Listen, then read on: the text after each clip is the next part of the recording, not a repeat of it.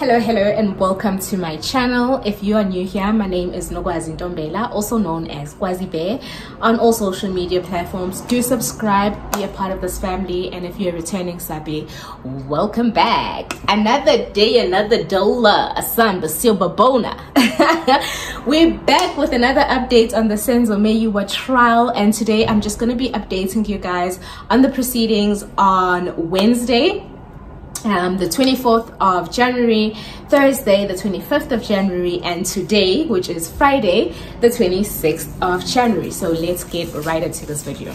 And I'm bad like the Barbie. I'm a doll, but I still wanna party. Pink felt like I'm ready to bend. I'm a 10, so I pull an next 10. Like Daddy,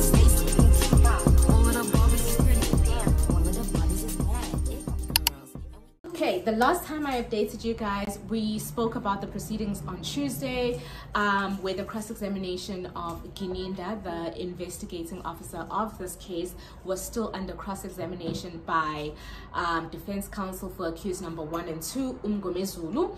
On Wednesday, we continued with this cross-examination, and there was a statement which was read in court, a statement by Gininda himself. And in the statement, basically, we got a little insight into what the confessions of accused number 1 and 2 had in it. What was in the statements, basically. Okay, so the first thing is that accused number 2 implicated all of the accused, which are before the court, and also, surprisingly, or to our surprise, implicated Miss Kelly Khumalo, the then girlfriend of Senzo Meyiwa, as the mastermind of this whole entire case. Now, on Wednesday, the internet went abuzz when this information was read out in court, because it basically says that Ndanzi was sent, or the whole group was basically sent by Kelly Khumalo to kill Senzo Meyiwa, and it was indeed a hit. After that came to light, a question that Mngomezulu had, and remember how I emphasize the fact that Mngomezulu was really sticking or really questioning a lot about the J50s, which was the warrant of arrest for all the accused. So now when this information came out that Kelly Khumalo was involved as the mastermind, the question that everyone had is, why wasn't she arrested? Now, according to the statement by Gininda, Kelly Khumalo's J50 warrant of arrest was included in this statement, however was not signed, which is another thing that raises a bit of eyebrows for us, but that was the case. Okay, now into Thursday's proceedings. On Thursday, we learned in court that there is a video that Mngomezulu had seen on social media, TikTok, which is from the proceedings of the first appearance of all the accused. And basically, this video is said to have proof that the accused fired accused number 2 fired his attorney during proceedings. Now, there was a back and forth, a debate in court with regards to this evidence, because the judge wanted arguments basically to say, can this be used in court? The agreement that they all came to is that they would, Mngomezulu would make an application to the SABC to get the footage from the proceedings, and that today, which is Friday, all the defense attorneys would come with their arguments, and then the judge would then decide whether to use this evidence or to hear this evidence in court. So a decision was taken that court adjourns yesterday, and that Baloyi would get the records of these proceedings so that they would be played in court.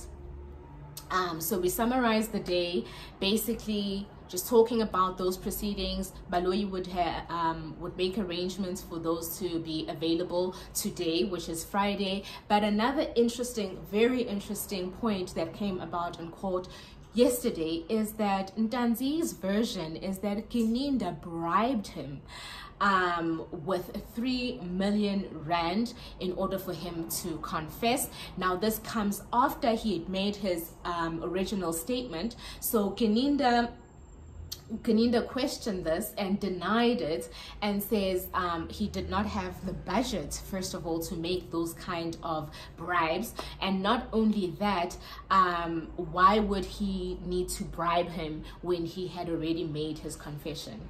Now my thing is with this, just my personal opinion, obviously, because Ntanzi had made 2 statements. If you remember, Ntanzi made 2 statements in this case. The first statement that he made, or confession that he made, was before Urapadu, which is a justice of peace or peace officer.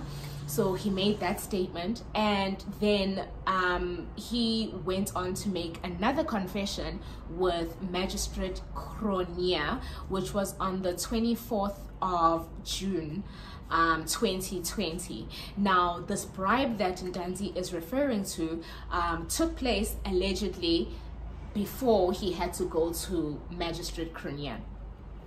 I'm not saying it's true, but I'm saying it's possible that could have happened in order for him to be able to confess in front of the magistrate.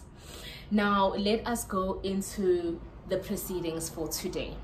So it has become like a norm that court starts late, but today it was apparently because accused number 3, 4, and 5 had a meeting at their prisons with regards to their dietary needs. So they did arrive late in court. However, when they did arrive, we went back into the issue of the recordings. Now Baloyi addresses the court and tells us that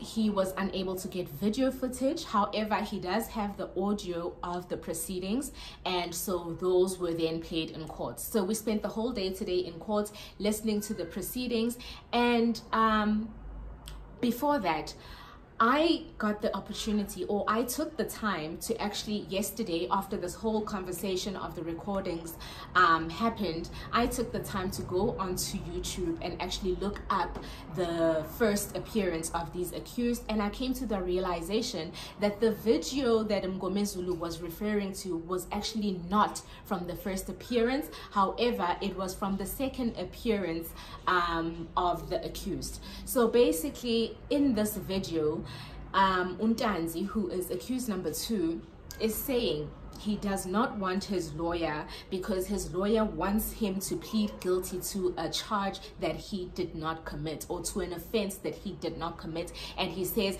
that is why his lawyer has run away. So when I looked at these videos, I went through all 3 of the videos. There is one for the 27th of October whereby that was the first appearance, and at this appearance it is very clear that Ntanzi was represented, and I put this in inverted commas because his version is that this lawyer, he did not appoint him himself. He was given this lawyer. So on the 27th of October, indeed, this Mchiyako character that they keep referring to as Ntanzi's lawyer was indeed there. He did represent him to the extent whereby when the magistrate asked if he would be applying for bail for his client, his answer was no. So that was the first proceedings on the 27th of October. Mchiyako says no, he won't be applying for bail at the moment for his client. He still needs to consult with him, yada, yada, yada, yada. Those proceedings were then postponed to the 27th of November. Now, on the 27th of November, we see Ntanzi clearly trying to address the court, and when he raises his hand to address the court, the magistrate says he should talk through his lawyer. And at this point, I feel that Ntanzi wanted to communicate to the court that he does not want this lawyer, but the magistrate was just not having it, right? And then on the 5th of March, then the proceedings there, Mchiyako is no longer there.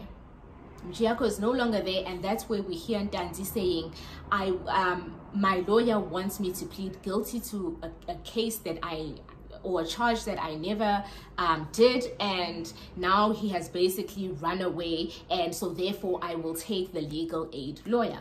So this was all played out in court today, and Baloyi will then get the video version of this. However, everything played out that way in court, and we cannot wait for Monday, whereby we will then find out what the decision will be with regards to what has been heard in court. So those were the proceedings for the past 3 days. It is fire in court, like Indlu Iyawa 4:10.